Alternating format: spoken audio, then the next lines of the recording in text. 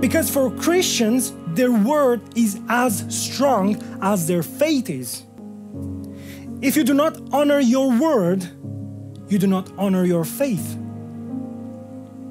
If you do not value your word, you do not value your faith. So guys, let me ask you this question. Are you used to make promises? Are you used to swear on something just to be credible? I hear every day, look man, I swear on my life that I never said that.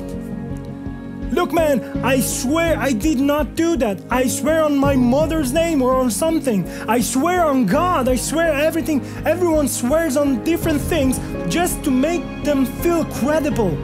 Do you need to do that? You know when we need to do that? When our life is not credible enough. When we do not give credibility through our life to those around us. What does your life tell to others? That you're credible? Or that they cannot trust when you're talking?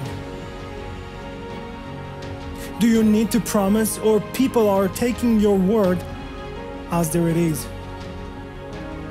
Jesus says the following, but let your yes be yes, and your no be no.